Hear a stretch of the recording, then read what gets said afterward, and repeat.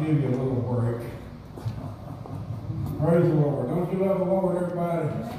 Name Jesus is wonderful. Thank you, Jesus. You just say the name Jesus and make you feel better, don't it? Yes. Praise the Lord. Thank you, Jesus. Praise God. And we got to go right now. No, that's the truth. You know, you can just say that name and just something about that name. And I don't mean that just to be saying it as a cliche, but there's something about it. You know, I think often, Brother Dale, about that dream that you had, and you tell that thing in Jesus' name, and it say it back to you. Didn't it say back to you in Jesus' name? You know, it's one thing you can say in Jesus' name and all that, but we got to believe in Jesus and who He is and what He does and what the Bible says about it. We got to believe those things. We got to put that faith, like Chelsea says a lot of times, we got to put that faith in action. Yeah. And I'm just so thankful that we can call on His name and He's always right there no matter what. Right. You know, no matter what you're going through, where you're at, or what kind of situation there is, you call on the name of Jesus and He's right there. He's always on hand, so to speak. But I love the Lord. I just appreciate the Lord. I know we go through things. We have trials. We have all, there's troubles and tribulations in this world.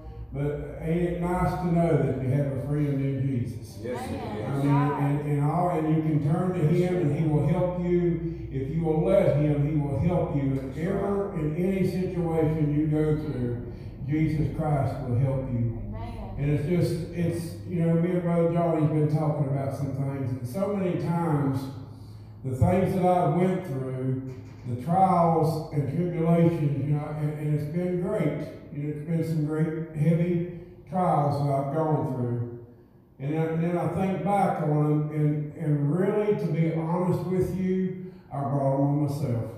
To be totally honest with you, a lot of them, it's over my actions and me jumping out there and doing things and making decisions. And I know, there's a making in us. I ain't talking about the making or what God puts us through, but a lot of the times, looking back, it's things that I've done to myself, Sister Chelsea. And a lot of it is nothing Jesus done. It's a lot of it is the lack of me asking Jesus for that direction. A lot of it is me making a decision or doing something or reacting before, I decided to ask Jesus until I got in that trouble, and then I called on Him. You know what I mean?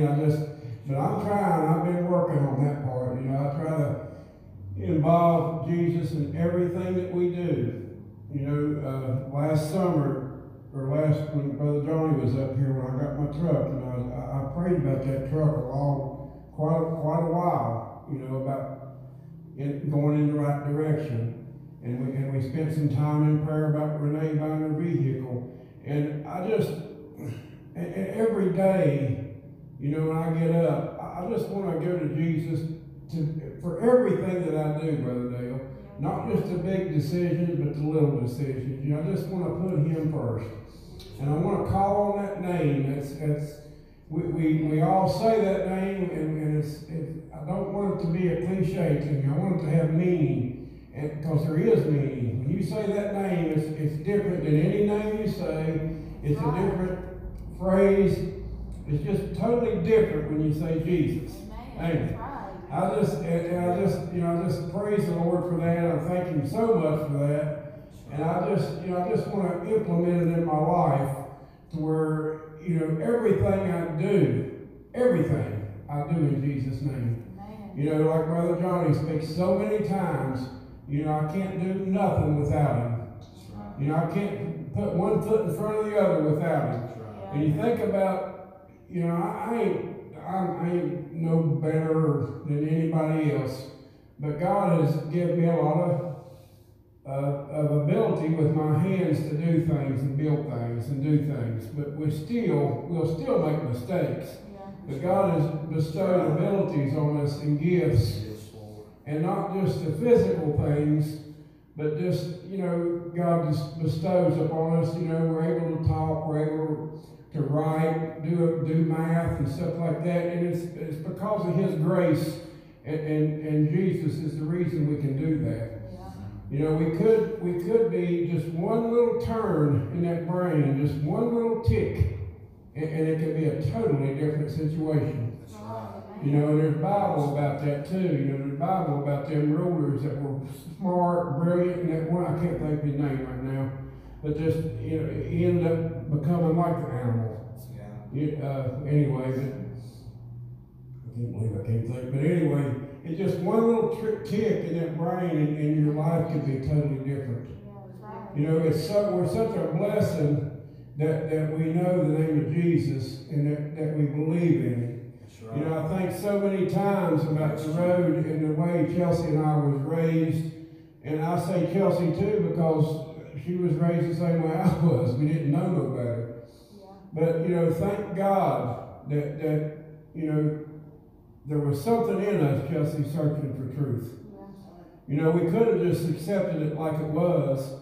And when you know, when we heard that Jesus' name preaching, we could have just, like we've heard so many times, well, just break in what you want and leave the rest out there. You're going to use that Holy Ghost. You know, we've heard that so many times.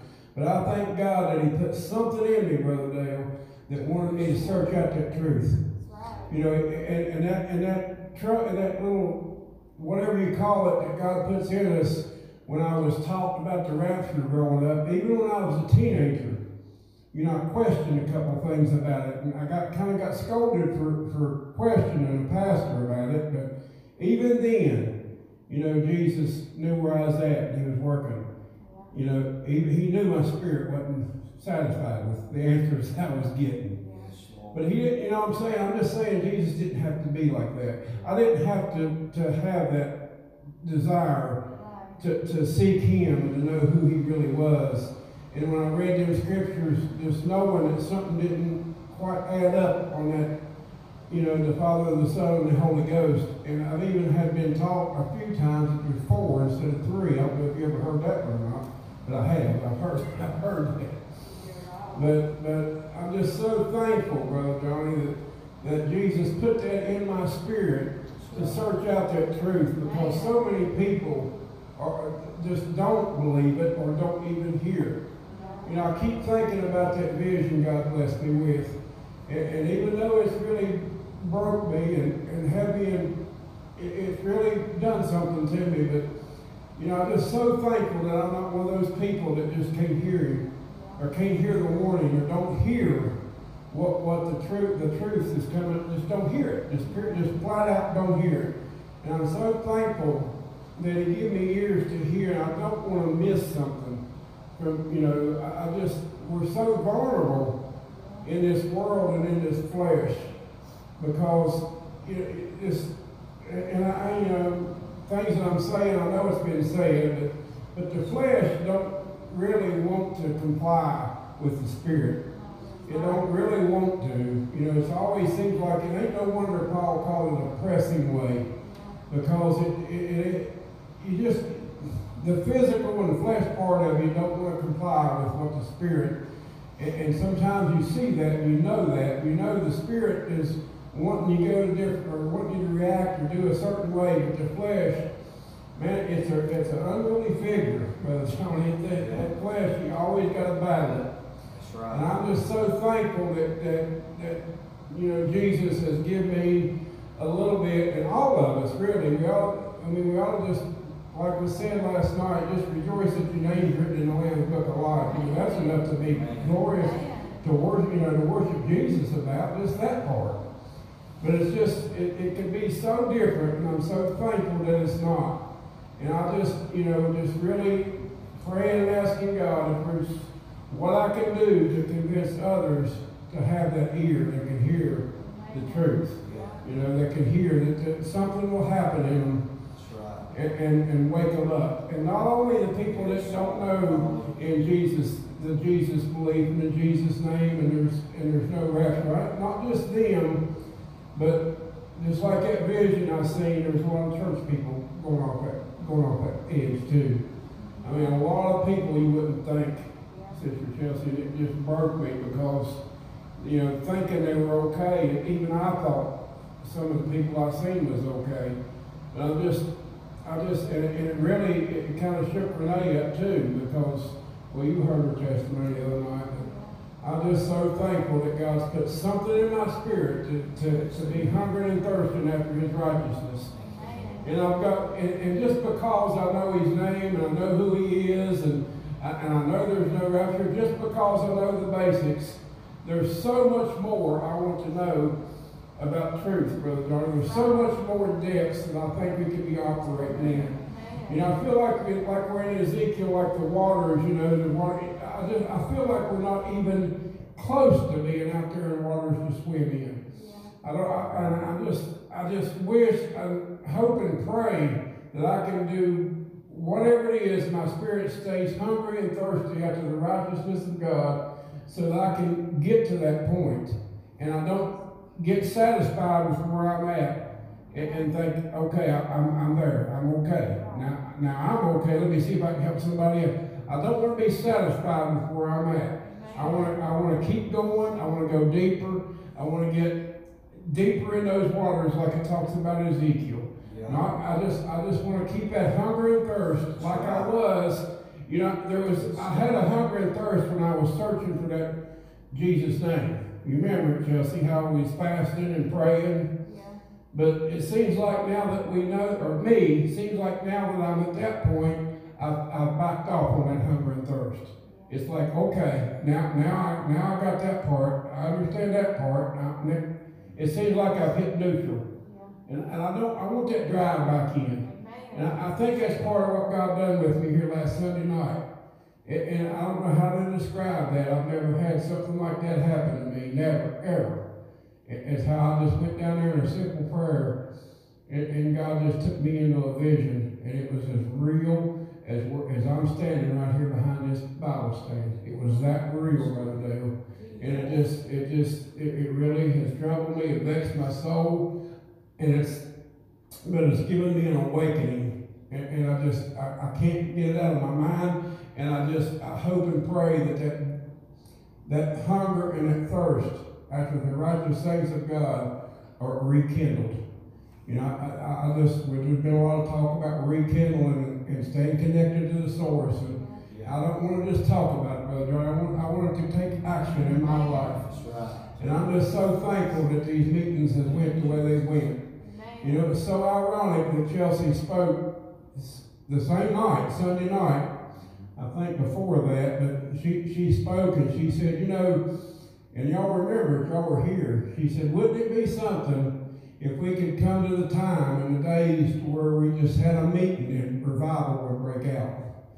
Wouldn't it be something instead of scheduling a date, scheduling 3 or 4 nights or whatever, that we just come together on a regular meeting and revival would break out? And we'd start having their services. And then that was on Sunday night, and look what's happened. Ain't none of this been scheduled, Sister Chelsea. You know, God discerns our thoughts, and He knows the intent of our hearts. And God's a merciful God, and He loves us. And He'll give you the intent, He'll discern your thoughts and the intent of your heart, and He'll give you the things that you desire. The spiritual things, He will come through for you. He'll help you. And I just hope and pray that we can keep that hunger and thirst and keep that fire kindled and stay connected to the source that I was connected with right over there in prayer Sunday night. That's the source that I want to stay connected to. And I just appreciate these services. I'm so thankful that we went on. And I appreciate God's people. And I'm anxious. I'm looking forward to what's coming. I don't know, there's just been a kindling in my soul. It's like stoking a fire up, you know. It just seemed like something stoked my fire up, and I'm happy for that, and I'm thankful that we're having these extra services, and hope and pray that people can get help and people can get rekindled again. And Paul